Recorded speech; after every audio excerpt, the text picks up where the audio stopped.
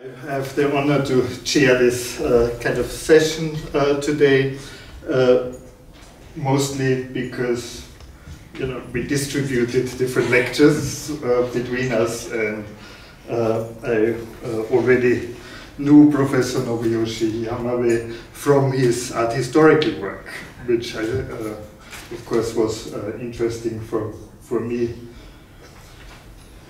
He studied in Osaka, and I think already there he got the kind of seed of his Yogācāra interest.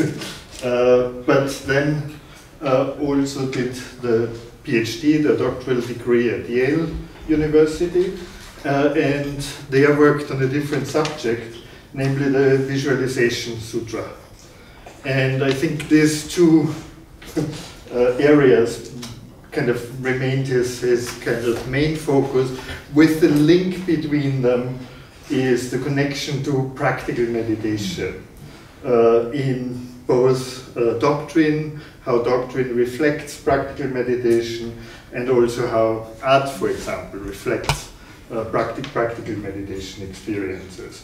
And I think this kind of broad perspective on Buddhism deriving from India, being practiced in Central Asia and China as well, is kind of reflected, for example, in the two latest works that I know of.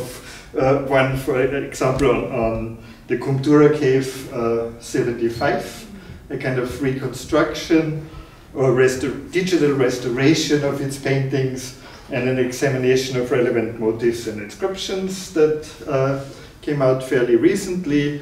And actually 2 days ago, a Yogācāra article came out that is called ālayavijñāna from a practical point of view at the Journal of Indian Philosophy. And I think that demonstrates the broad range of his expertise.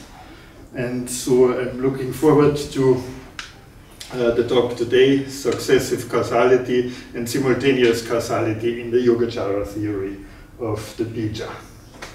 Welcome.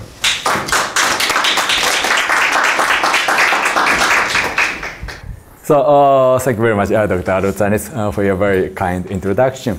And thank you, everybody, for your participation in the middle of this rather snowy weather. Yeah. And this morning also I talked about some data development of the Yogācāra theory of Bīja, and now I'd like to talk about some other aspect of the Bīja theory, namely successive causality and simultaneous causality. Okay. So, these are famous triad of the important figures in the early Yogācāra history in Hokuendo Chapel in Kofukuji in Nara. And the central figure is Maitreya, and to your right you see Asanga, and to your left you see Vasubandhu. They are, as you know, important brothers. And this is Maitreya, and this is of course a legendary figure, and he is a bodhisattva in Toshita, and he is practicing to be the next Buddha. And this is Asanga, and this is a famous sculpture by important Buddhist artist Unke in the early Kamakura period, and I'm sorry. And so obviously he had no idea, he must have had no idea about how Asanga and Vasubandhu looked like. But if you compare these two persons, this is Asanga and this is Vasubandhu, and they are different, represented quite differently, I think. And Vasubandhu, doesn't really look like a friendly person. He looks like a very difficult and argumentative person, and I think probably he was this kind of person, judging from his Abhidharma Kosha, etc. and Asanga looks like more profound and calm spiritual type of figure. And I think he was indeed this kind of person. He had deep meditative experience, and according to the tradition, he, using his meditative power, he ascended to the Tushita heaven and encountered Maitreya and received teachings from Maitreya. Yeah, so I think Japanese artists had a good idea of the characters, different personalities of these two important religious figures. Okay, and Asanga wrote many important treatises, but I've listed only the three works that are directly relevant to this talk. And the first one is obviously the Yogācāra Bhūmi. And Yogācāra Bhūmi is not exactly Asanga's original work, because according to tradition, this is the teaching he was given by Maitreya. So in East Asian tradition, Yogācāra Bhūmi is usually attributed to Maitreya himself. But anyway, both according to the Tibetan tradition and East Asian tradition, it was Asanga who received Yogācāra Bhūmi and disseminated in the human world. And Mahāyānasaṃgraha and Abhidharma Samuccaya, I'm sorry, I missed H here. Just DH. And these are two Asanga's original and theoretical works. And Yogācāra Bhūmi, according to the modern scholarship, particularly by Professor Lambert Schmidhausen, this is not a work, coherent work written by a single author. This is a compilation of some historical development. And so this has some older elements and younger elements, as I discussed this morning. And it consists of these five sections: basic section, Vijñaptimātratāsiddhi, Vivarana-saṃgrahani, and Pariyaya-saṃgrahani, and Vas-saṃgrahani. And for this talk, directly relevant portions are these. The first two chapters, Pancha Vijñānakaya Samprakta Bhumis and Mano Bhumi in the basic section. And Lambert Schmidhausen, published many important works about Yogācāra Buddhism, and this is one of his representative works. And according to Professor Schmidhausen, there are at least three strata of the Yogācāra Bhūmi, and the oldest portion is part of the basic section. In particular, Shravaka Bhūmi is a chapter discussing the traditional practice of auditors. And then Bodhisattva Bhūmi, obviously, is discussing the practice of Mahāyānist Bodhisattva.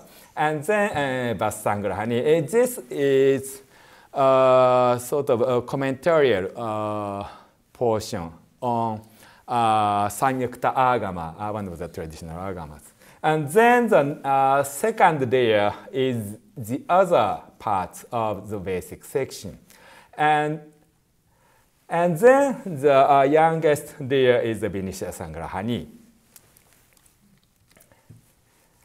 Okay, and the talk today is based on this paper of myself on Bījas, Successive Causality and Simultaneous Causality in Shravaka Bhūmi and Buddhist, in this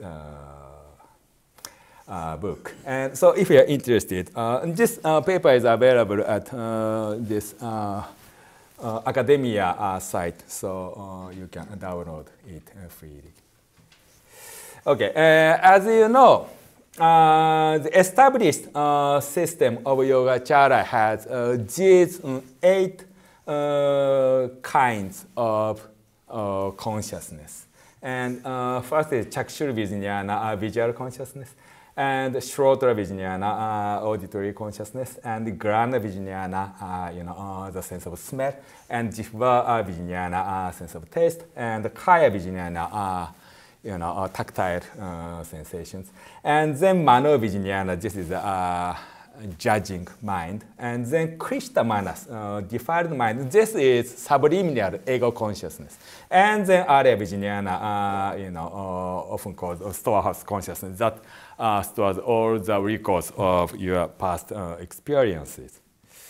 And according to the Pañca-vijñāna Kaya Samprakta Bhumi of the basic section, the very first chapter of the Yogācāra Bhumi, it says as follows. Let me read just English translation.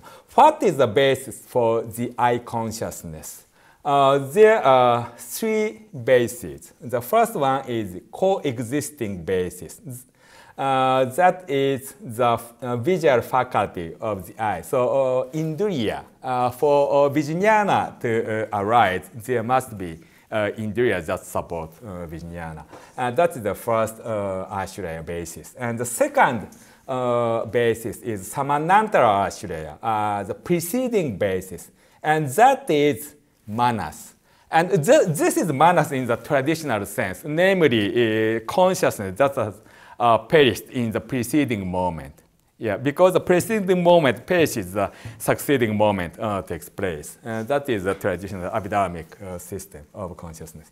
And then the third basis is the seed basis, Bīja ashraya. And seed basis is ālayavijñāna, which contains all seeds, physiologically maintains the body, and is comprised in karmic maturation. Yeah.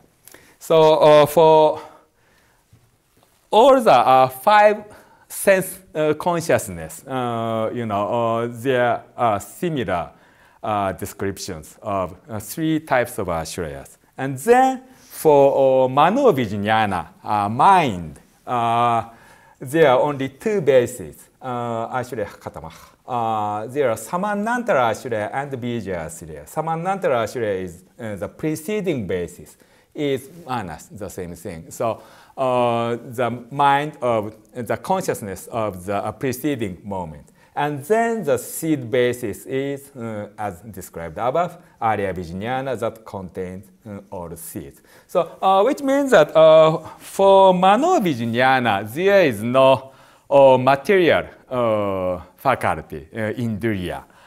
So there are only two bases. Yeah. And this is found in Mano, MBH stands for Mano Bhumi, so the second chapter of the basic section. Okay, and then, Cheng. And so, once again, Vasubandhu. And, okay, so Vasubandhu wrote many texts, but for this purpose, for the purpose of this talk, the directly relevant text is this Trinshika Vijñaptimātratāsiddhi, 30 verses on consciousness only.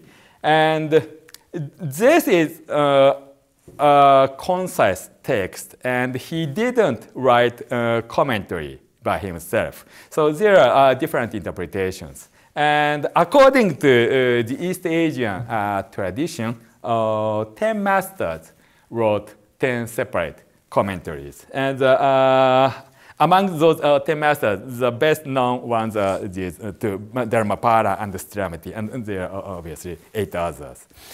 And then, just famous master Xuanzang went all the way from China to India to study Yogācāra Buddhism. And after his return to China, Chang'an,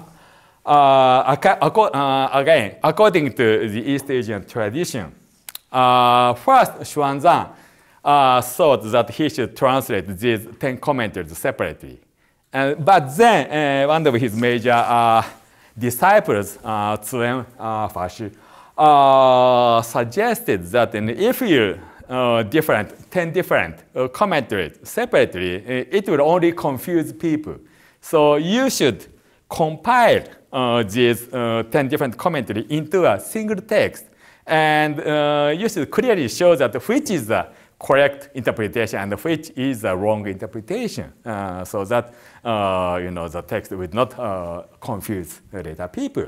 And Xuanzang accepted that suggestion, so he compiled one single text, and that is Chang Wei Shi Rong. This is a Chinese text, but probably the Sanskrit Xuanzang had in mind is also Vijñaptimātratāsiddhi. And obviously, this text exists only in Chinese. Yeah. And this is what the tradition said. And so, if you look at the text of this Chang Wei Shi Rong, indeed, often we find a few different interpretations, juxtaposed.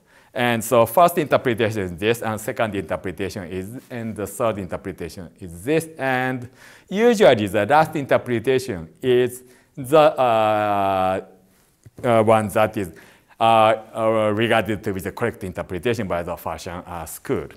And so it appears that indeed this is a compilation of several different commentaries. However, I'm not totally convinced by this tradition. And I discussed that point in this Japanese paper. And what I said is that if you look at this Vivrita Guhyar, the Pindavyakya, the anonymous commentary on the Mahāyānasaṃgraha that I discussed this morning, in this Vivrita Guhyar, the Pindavyakya also, oftentimes a few different theories are juxtaposed on the same question. So my suspicion is that perhaps these giving different interpretations on the same issue was the style of later Yogācāra text in India. And so my suspicion, again, this is just suspicion, but just Tsuren Farshi, wanted to claim that he only he knows the, let's say, a secret of Yogācāra. So if you want to understand the essence of Yogācāra, you have to come to me and receive my teaching. Yeah. So what he says on this matter is not totally reliable. That's my suspicion. Anyhow. According to the Chang Wei Shi Rong, concerning the seed basis, we find this argument. Let me read the English translation. With regard to the first seed basis, Bīja Shreya, someone maintains as follows. Only after the seed perishes can the effect arises.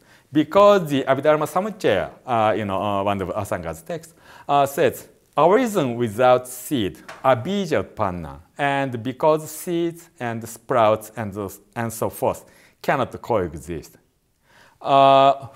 When we see a sprout, the seed is no more existent. So first cause and then result. So cause and result cannot coexist. This is the first opinion. So this is the successive causality theory, right? And then others maintain this is the second opinion. Their reasoning is not conclusive because the passage they quote concerns the generation of subsequent seed. Because it is not the ultimate truth that a seed gives rise to a sprout and so forth, and because it has not been established that a sprout arises after the seed perishes, since a flame and a wick are simultaneous and cause each other. So it is not necessarily the case that a cause must precede the result. Sometimes cause and result can coexist like flame and a wick, right? So this is the second opinion. And they continue. The causality between successive seeds themselves is not simultaneous, but the mutual generation of potential seeds and actualized elements is definitely simultaneous. Therefore, the Yogācāra Bhumi states, an impermanent element causes another element, prabhava, and also causes the same element in the subsequent moment. This is what generative cause, het pratyaya, means. Here, the same element indicates that among the seeds themselves, a previous one causes a subsequent one. Another element shows that the seed and the corresponding actualized element mutually cause each other. So it is something like this. You know, in Buddhism, everything is impermanent, and nothing lasts forever. So one moment of Bīja seed perishes, and then it must give rise to the same Bīja in the subsequent moment, and so forth. So the causality between the preceding Bīja and the following Bīja are obviously successive. But in terms of the Bīja and the corresponding dharma, Bīja, according to the established system of Yogācāra, Bīja causes actual dharma, and they can coexist because they correspond to each other, but they are not exactly the same thing, so they can coexist. Yeah, so this is what the text is saying here. Then the Mahāyānasaṃgraha, another Asanga's work, also states, ālayavijñāna and defiled elements mutually cause each other. They coexist like a band of reeds. It also states and seeds and their fruit always coexist. So the same thing. Seed and result is dharma, and they coexist. Therefore, the seed basis is definitely neither prior nor posterior to its fruit. If some texts say that seeds and their fruit are successive, they are expedient teachings. They are not the ultimate teaching.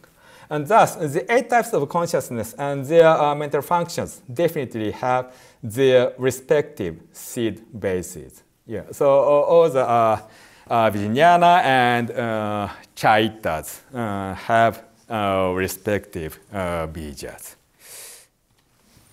Okay, so in this Cheng Shirun, regarding the Bīja Shraya found in Yogācāra Bhumi, Cheng Shirun gives 2 different interpretations. And the first interpretation is successive causality. So Bīja and its fruit cannot coexist. And the second interpretation is simultaneous causality. Bīja and its fruit coexist. And successive causality is compared to the relationship between a seed and a sprout. And the simultaneous causality is compared to a flame and a wick, or a bundle of reeds. They cause each other and exist together. Okay, and I discussed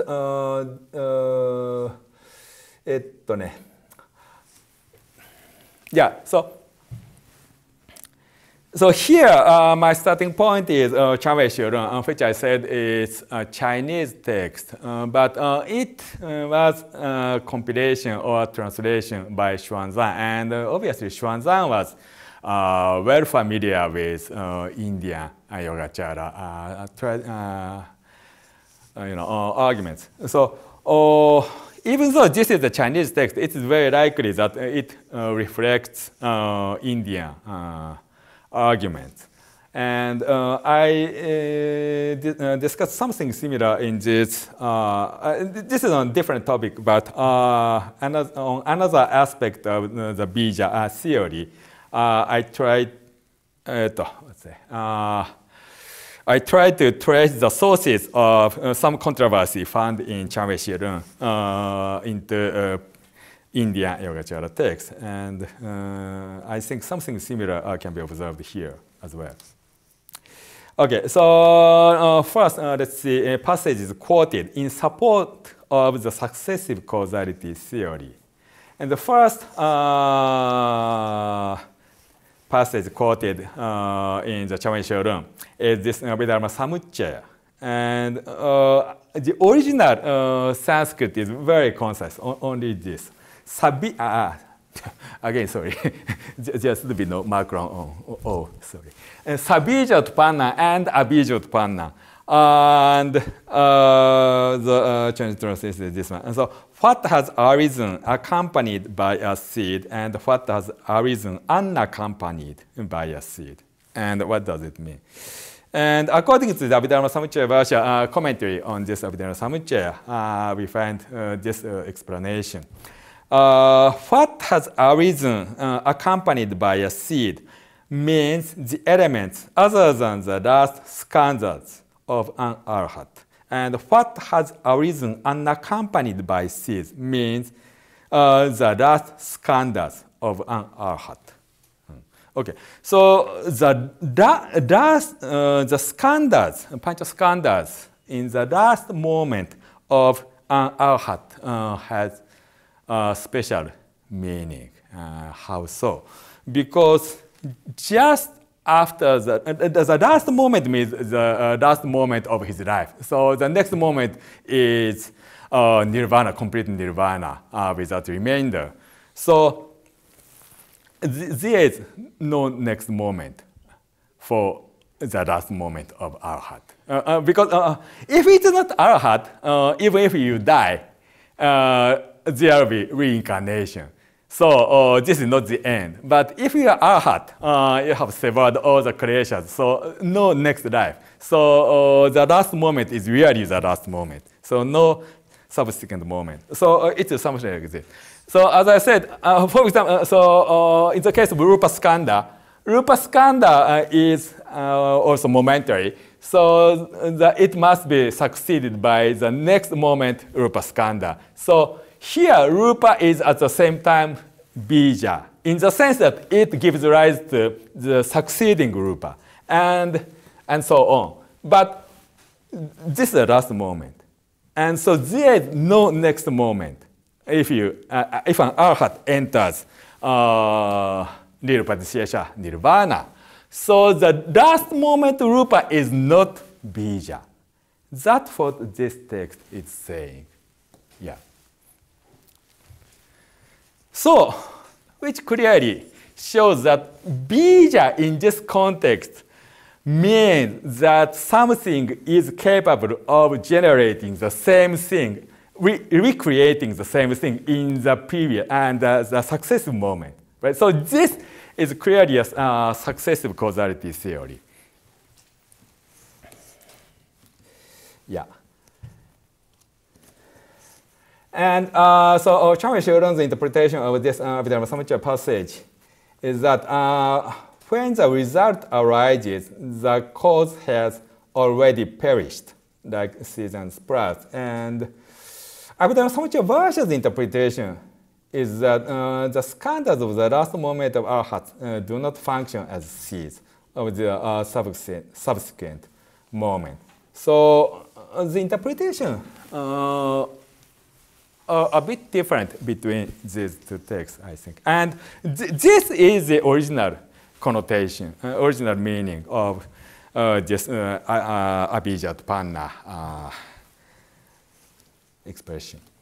And then earlier argument about successive causality and simultaneous causality. Successive causality and simultaneous causality is actually one of the popular topics in Indian Buddhism. And for example, we find relevant discussion in this text, Cheng Shorun, Tattva-siddhi.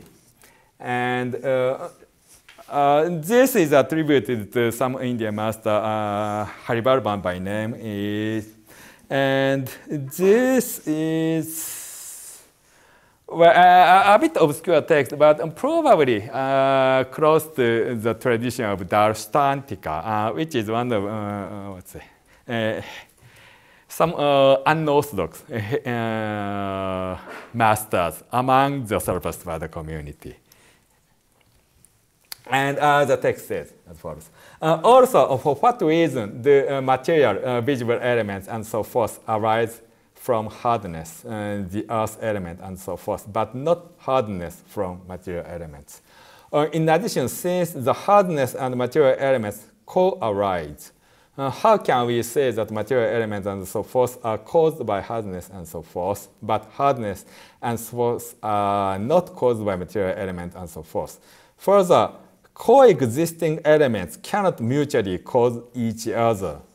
So basically, this text seems to be against the simultaneous causality theory. In order to be any two elements cause and effect, they can't coexist, because if two things are already coexisting, one of them cannot really cause the other element, like these two horns. Two horns coexist. But we can say that the left and the right horn mutually cause each other. Question. In the case of, I guess in this context, dawn means flame. And light, though they co-arise, we also say that the light is caused by the flame, but not the flame is caused by the light. The matter of material elements and hardness, etc., should be understood in the same way. And so this is a critique. And the answer of Tattva-siddhi is as follows. A flame and light are not separate. Thus, there is no causality between them. A flame consists of two elements, visible and tangible element. Because a visible element is identical to the light, it can't be separated from the flame. Thus, there can be no causality between them. You have not clearly thought about this simile. So even though flame and light seems to be an example of simultaneous causality, it is not the case. Question. There are still other co-arising elements that become cause and effect, in addition to the examples mentioned above. For example, with respect to tangible objects, consciousness is caused by the visual faculty of the eye and visual elements.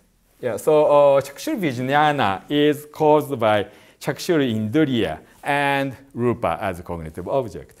But the eye and visual element are not caused by the consciousness, not vice versa. So this is not idealist text. So cognitive object is not a product of your visual consciousness. That's what this opponent says. And the answer is, this is not the case. The eye consciousness is caused by the preceding mind and conditioned by the eye and visual element. Because the mind perishes earlier, how can the cause and effect co-arise? And also, the worldly phenomena we see arise from homogeneous cause. For example, rice grows from rice, wheat grows from wheat. Likewise, earth arises from earth, but water and so forth do not arise from earth. Likewise, a visible element arises from a visible element. Okay, so what it said is basically this one. So cause must be in the preceding moment. So for any Chakshura-vijñāna to arise, the generative cause is the preceding moment of the same Chakshura-vijñāna probably. And other supporting elements like indriya and alambana, they coexist, but they are not generative cause. Yeah, because they are already there. The result is already there. So these sense faculty and cognitive objects are not producing anything further, I think. Yeah, so that's what this text is saying. There are no elements associated with the mind. For what reason? Because there are no mental functions. What can the mind be associated with? Also, mental aspects like sensations cannot be simultaneous. In essence, the cause and effect are not simultaneous. Since the consciousness is a cause of elements like ideation, they should not co-arise. Therefore, there is no association between the mind and the mental functions. Sarvasvada said that Vijñāna and Chaitas, coexist and work together, associated with each other. But this text does not accept that theory. Therefore, there is no association between the mind and mental functions. In addition, the Buddha states, this arises in the profound dharma of the causality. Thus, it can arise. Also, just as a grain, sprout, stem, branches, leaves, flowers, and fruit arise in causal succession, or consciousness and so forth, i.e., mental aspects, must also arise in succession. Yeah. So even among the mental elements, the causality is found only in succession. Then generative cause and supportive cause in the order straight of the Yogācāra Bhumi. And this passage we have already seen in the morning seminar. Kim Purva, Kim Prastiad, etc. The English translation is as follows. Question: preceded by what, based on what, and together with what? What element arises? Answer: preceded by its own seed, based on the basis other than the seed basis, belonging to the materials, immaterial realms, and karma, and together with the accompanying elements and cognitive objects. Elements tied to the lastful material and immaterial realms, as well as elements not tied to any worldly realm, arise respectively. So the key is this first one, the first element, preceded by Kim Purva, Svabija Purva, right? And I think in this context, Kim Purva is the question, and Svabija Purva is the answer. And here, Purva should be taken in its literal sense, preceded by something. Yeah. So again, in this, this is from the Savichara Adi Bhumi. So one of the chapters of the basic section, and so it is one of the older elements of the Yogācāra Bhumi, and so I think it retains the old Bīja model, and old Bīja model was the model of successive causality. The preceding element gives rise to the same element in the next moment. And this also I quoted in this morning. Bīja apariyaya, punardhatu, etc. The equivalent of Bīja element, etc. So Bīja and dhatu are also treated as synonyms. And Bīja, dhatu is often, in Yogācāra tradition at least, often interpreted in the sense of hetu. Dhatu and hetu are the same thing. So dhatu means cause. And so Bīja and dhatu are also equivalent. But dhatu, as you know, is also used in the sense of 18 dhatus, 18 elements that constitute sensing being and the surrounding world. So every element that constitutes our cognitive world function as dhatu, i.e. Bīja, in this early system. Okay, and so the same understanding is found in this Vasaṃgraha section. And this also I mentioned in this morning. Let me read just the English translation. In some, dhatus are twofold. The ones existing by nature, so primordial dhatus, and the ones enhanced through habitual practice. The ones existing by nature are, for example, the 18 dhatus, which are seeds staying in their own respective continuities. Yeah, so one of the 18 dhatus. So each of the 18 dhatus function as bīja. Yeah.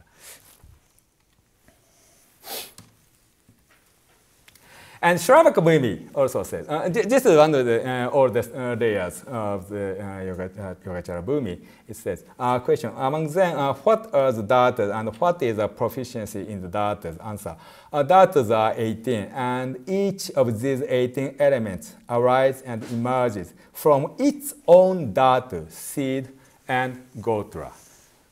Yeah. So, all of the 18 elements arise from its own dhatu, bīja, and gotra. And we should note here that Shravaka Bhumi is, as I said, one of the oldest layers of the Yogācāra Bhumi. And in this Shravaka Bhumi, we don't have idealist element. And in the established Yogācāra theory, everything, including external world, arises from the Bīja stored in our ālayavijñāna. But that kind of theory does not exist at this stage. There is no ālayavijñāna, there is no idealism in Shravaka Bhumi. But still, it says that 18 dhatus. 18 dhatus obviously includes not only internal elements, but also external elements. Everything arises from Bīja. And how can that be possible? I think what they had in mind is simply that, each of the 18 dhatus gives rise to the same element in the next succeeding moment. Yeah, that's all.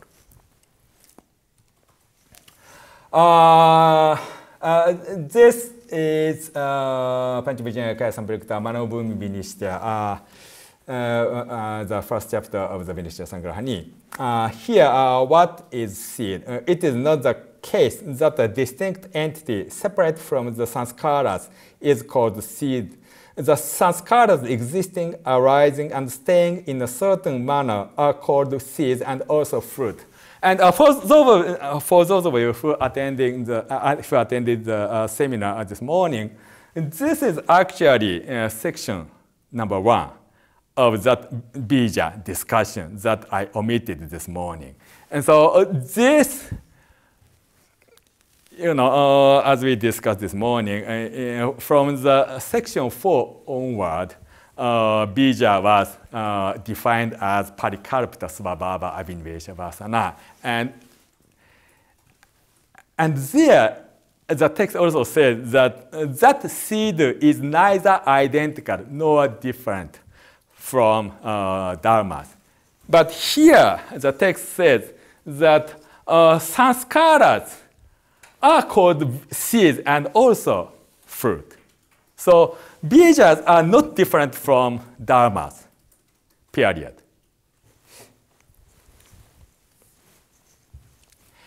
And here, no confusion between seeds and fruit is observed. With regard to past sanskaras, it is called fruit. But with regard to the future sanskaras, it is called seed. Thus, when it is seed with regard to something, with regard to the same thing, it is not fruit.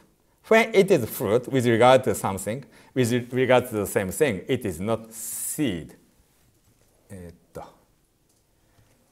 Yeah, so the model is something like this. Each of the 18 dhatus, gives rise to the same element in the following moment. And with regard to its the next moment of the same element, this is bīja and this is para. But in this relationship, the same element, this is the para of this bīja, but at the same time, this functions as bīja to the following moment of the same element. Yeah, and Vijñaptimātratāsiddhi, Pancha-vijñāna Samprayukta Manobhumi Vinishya also said, the same thing as what we have seen in the Abhidharma Samuccaya Varsha. That which is the visual faculty of the eye, but not I dhatu is the last moment of the eye of the arhat. This is the first possibility of the tetralemma. So that is called so because it reproduces the same element in the following moment. Yeah.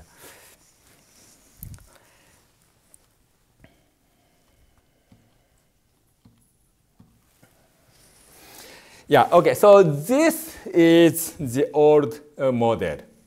And then simultaneous causality. And there are two subtypes of the simultaneous causality theory. The first type is this one. For the generative cause, it must precede its result. But for supporting cause, they can be simultaneous. And one example is this one. In the Vijñaptimātratāsiddhi, if the visual faculty of the eye and the eye consciousness have the nature of cause and effect, how can they be simultaneous? If they are simultaneous, how can they have the nature of cause and effect? Answer, it is not reasonable that the eye consciousness arises based on the visual faculty of eye like a seed and sprout. Why not? This is because the eye is not the generative cause of the eye consciousness, but the supporting cause. So indriya is only supporting cause. It's not a generative cause. Therefore, like a flame and the light, these two can be a cause and an effect.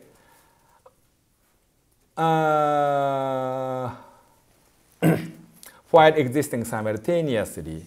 Like eye and the eye consciousness, ear, nose, tongue, body, and their corresponding consciousness should also be seen in the same way.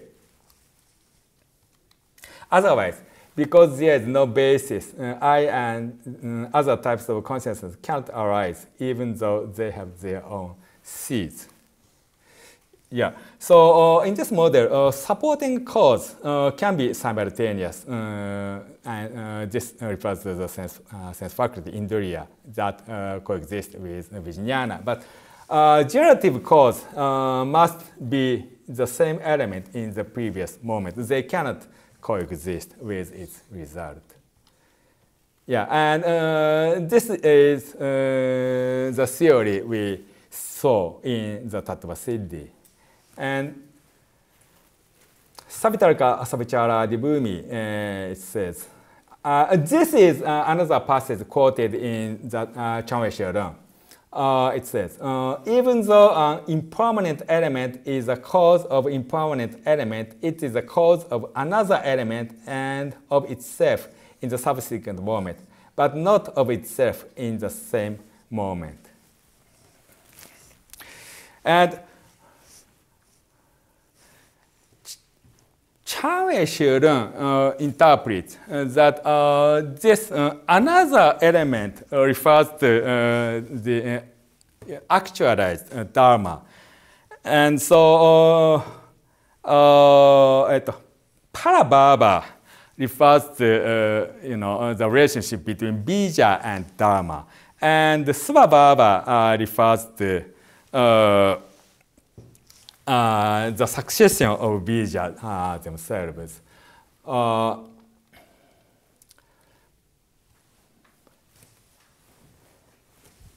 Yeah, but probably the original meaning is that each dhatus,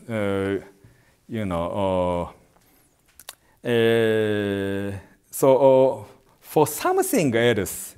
For example, in the relationship between indriya and vijñāna, they can be simultaneous. But for the same element, like chakshura vijñāna, no two chakshura vijñāna can coexist. So their relationship must be only successive.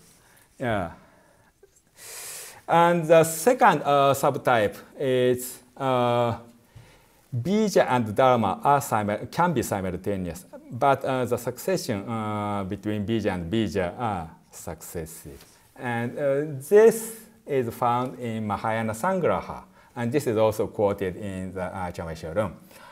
How then should one understand the simultaneous and mutual causality between that ālayavijñāna and those defiled elements? It is just like the arising of a flame and burning the wick of a lamp, which are mutually simultaneous.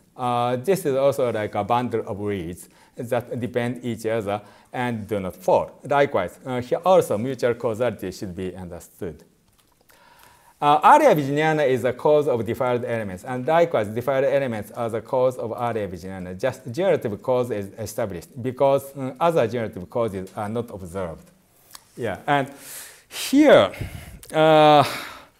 bījas are stored in ālayavijñāna. So this obviously presupposes the ālayavijñāna theory. And after the introduction of ālayavijñāna, there is a separate realm for potential bīja. And so potential bīja and active dharmas can coexist. This is a later model, I think. And also Mahāyānasaṃgraha quoted in Cheng. Seeds are regarded as momentary, coexisting with a fruit, continuously operating specific, relying on conditions and giving rise to their own corresponding fruit. Yeah, so this is also a discussion between bīja and dharma. And bīja and dharma can be coexisting, the Mahāyānasaṃgraha says, because it presupposes ālayavijñāna. And so in this model, there is a realm for potential bījas separate from the actual dharma. So these two can be simultaneous. So this is different from the earlier model. So in conclusion, I think in the old portions of the Yogācāra Bhumi, each of the 18 dharmas were considered to reproduce itself in the subsequent moment. And in that sense, dharmas were called bījas. But this is quite different from the earlier Vijñaptimātratāsiddhi system of bījas. And in this model, bīja is not latent. Bījas and actual dharmas are indistinguishable. They are basically the same thing. Yeah. With regard to the following moment, the same dharma is called a bīja. Yeah. So there's no distinction between bīja and dharma. And in this model, a generative cause must precede its fruit. Coexisting elements can only be supporting causes like indriyas or arambanas. In this moment, this model does not presuppose ālayavijñāna or Vijñaptimātratāsiddhi. So even though Shilabhaka Bhumi, for example, says that 18 dharmas arise from their respective bījas, they are not talking about idealist theory. They are only saying that each of the 18 dharmas reproduce itself in the following moment. After the introduction of ālayavijñāna, bījas and actual dharmas belong to somewhat distinct realms, and thus they can coexist while being cause and effect. The two theories in the Cheng seem to represent these old and new models, I think. So even though Cheng is, as I said, is available only in Chinese, I think Cheng can be witnessed to the historical development in Indian Yogācāra tradition. Thank you very much. Yeah. So first I wanted to thank you very much, Sensei, for this wonderful lecture. I can see now that it would have, in an ideal world, we would have had this lecture first and the seminar after that, because now we would have been really up to date with bījas and able to dive into a specific debate with which we struggled a little bit this morning, but it was very interesting. I wanted to ask you, I'm sorry if it is an ignorant question, but I wanted to ask you maybe a bit more about your view about this Chan Wei-Shalom and its composition, because you seem to point in several moments in your lecture that this has been a bit dismissed as a kind of late Chinese composition by a specialist of Yogācāras, but in fact you have you think that it might be the reflection of a fairly late Indian commentary that reflects the kind of debates that were ongoing at the moment, and etc. Could you develop a little bit on this and how you would basically, so you would date it immediately before Xuanzang, basically around the time of his masters, or one thing that caused me to think this way is the Vijñaptimātratāsiddhi I mentioned several times, and in my earlier papers, I discussed another controversy found in Cheng and that is about the origination of Bīja. And so as we discussed this morning, somebody says that Bīja exists by nature, so we can only enhance some potential element. All the good element, good potentiality and bad potentiality are all within us. But whether or not we nourish, enhance good tendencies or bad tendencies is upon ourselves, right? Yeah, and so that is the first theory. So all the element is already here potentially by nature. And the second theory is that no. All the bījas are implanted by your conscious act. Yeah, and so that is the second sort of newly engendered Bīja theory. And the third theory says that there are both possibilities. Some of them are innate, but some of them are generated by your act. Yeah, so the combination of the first two. Yeah, so these three theories are listed in Cheng. And almost exactly the same three theories are found in Vijñaptimātratāsiddhi. Yeah. So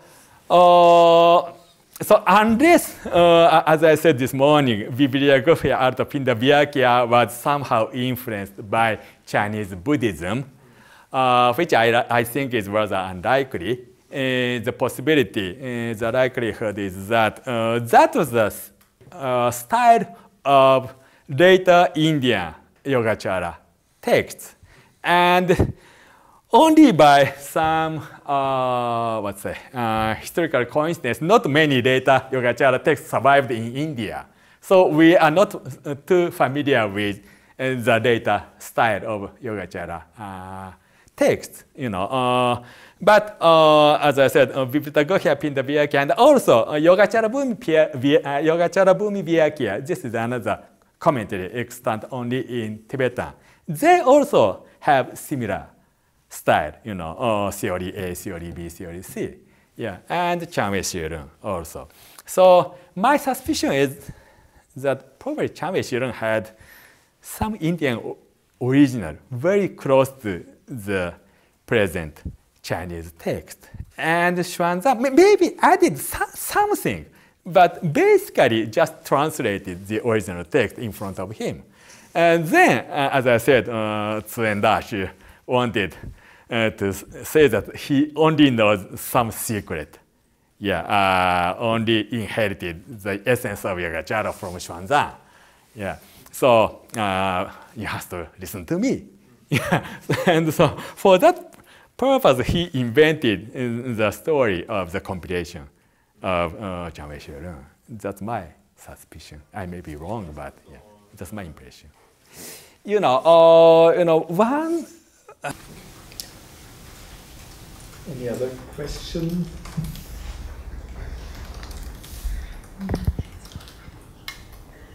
Yes. Thank you very much for both talks today.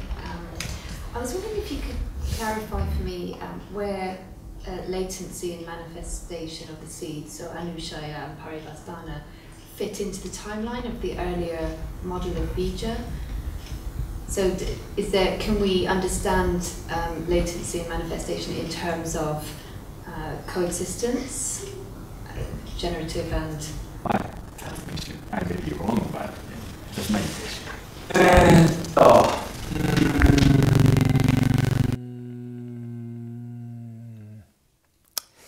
Yeah, you know, when we discuss the Bīja theory, and one of the issues is the relationship between the so-called Sautrantika theory, Sautrantika model, and Yogācāra model. And in Abhidharmic texts, we find something similar to Bīja, for example, Anudhatu, right? Yeah, and so the relationship between them is certainly an issue. And this is a difficult question, but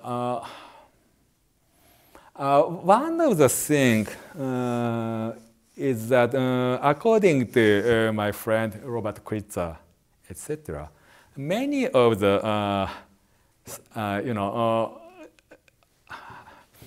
apparently the first attestable occurrence of the word Sautrantika is in the Abhidharma-Kosha. Yeah, and in the case of Abhidharma-Kosha, almost all the so-called Sautrantika theories can be traced back to Yogācāra Bhūmi. Yeah, so what Vasubandhu calls Sautrantika may have been sort of, what's it, concealed reference to Yogācāra tradition. Yeah, and that's what Kritzer suspects, and I have similar impressions. Yeah, so yeah, that is a difficult question. But you know, if we follow the earlier model I discussed today, you know, there is no what's the real distinction between Bīja and dharma. Dharma can function as Bīja for the you know, next moment of the same element. And if Bīja means only that, and Bīja and the cause are almost the same thing. So there's no, what's the, potential unmanifest element and manifest dharma. That kind of distinction is not found in the earlier model.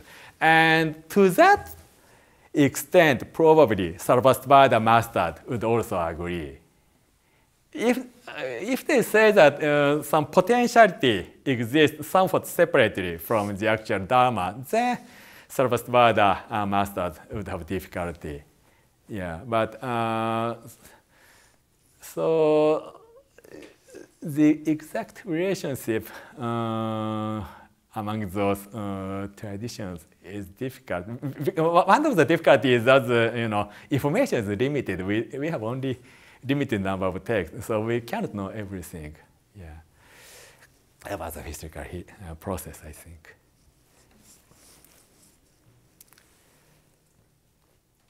Bīja for the. I have a question about the simile of the two horns. Yeah. Is that particularly Chinese, or is that? No.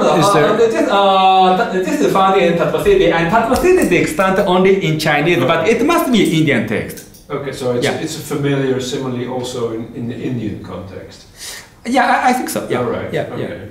Yeah. And does it have a set meaning?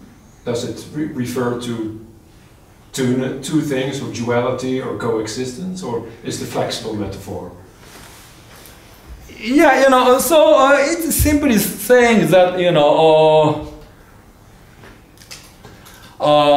you know, for example, you are sitting side by side with this gentleman, right. And but you are not the cause of this gentleman, and this gentleman is not the cause of yourself. But does it appear in terms of causality?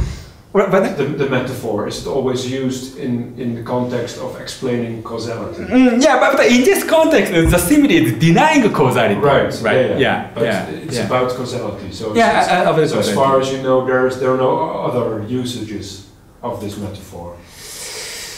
Yeah, I'm a selfish question, because in the text that I'm working on, there's also speaking of the horns, and I have a bit of trouble of interpreting it. So what's the context? Well, it's a Zen text. Okay. And it's I'm not sure if it's supposed to refer to duality, like two things being different, or actually, as it seems to say here, two things being actually coexistent, or being one. So this apparently has to do with oneness or two-ness, in the sense that they are two horns, but they are on one animal, or they point in different directions. So I was just wondering if there is any kind of usage in the text you're working on in this particular scenario. Well, you know, my intuitive reaction is probably the context is different. Right. Yeah. But well, within the Chan tradition also there are historical developments and there are wide varieties. And I worked on some Chan texts from the Northern School, and you know, at least for some of the Northern Chan texts, you know, there's very strong influence of Yogācāra theory. There are many Yogācāra technical terms used in the Northern School text. So you know, one stereotypic image is fashion school is scholastic, hair splitting, you know, impractical scholasticism, and Chan is very intuitive and practical and direct approach to the reality. So they are the opposite ends. But this is not necessarily the case. Sometimes they and fashion come very close to each other. Yeah. That.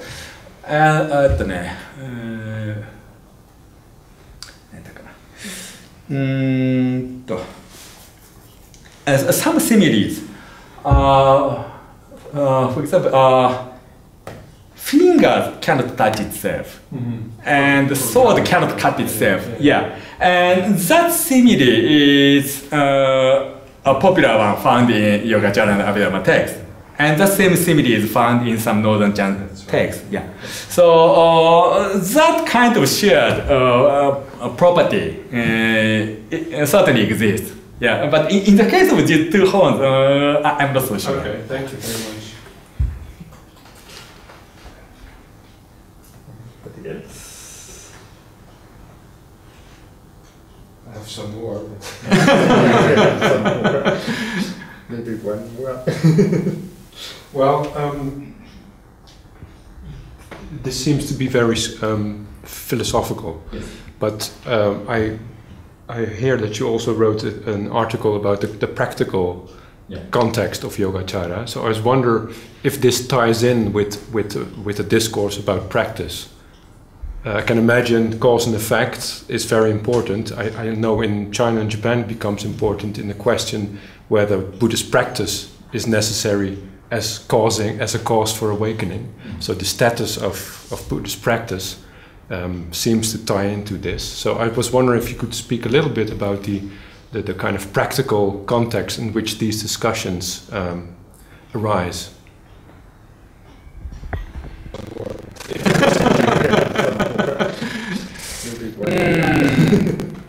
Well,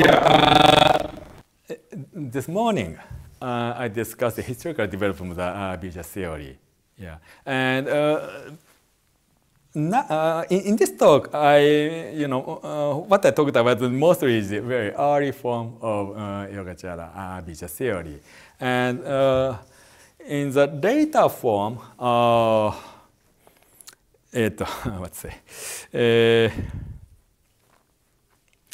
the earlier form, all the potentialities, as I said, is already within you.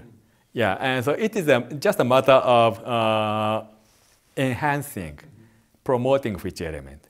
Yeah, and that is decided by your practice.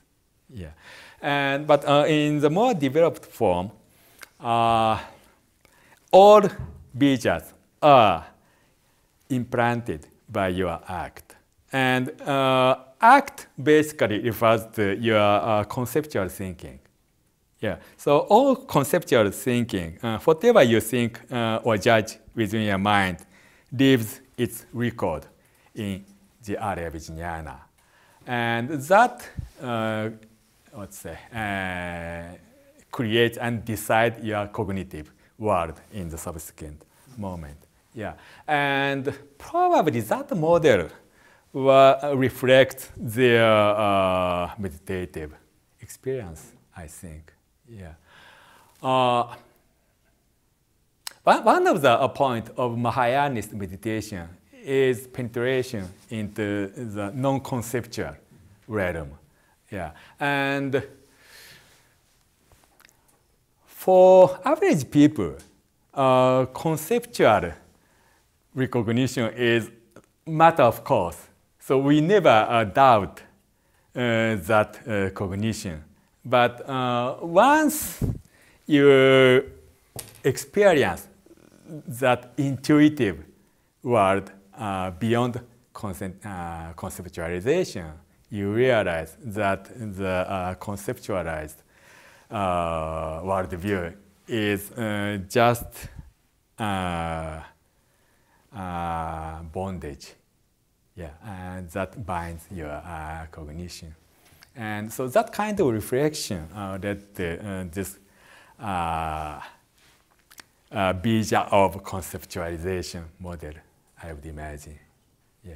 So there is probably certain links between Bīja, at least between the data Bīja model and the practice, I think. And also, you know, one of the very recent articles about ālayavijñāna, I discussed the practical background of ālayavijñāna. You know, what I argued is that, you know, usually ālayavijñāna is understood to be something like subconsciousness. Yeah, and certainly it is one. ālayavijñāna has that aspect as well, but it also has a physiological aspect. It is very closely tied to the body.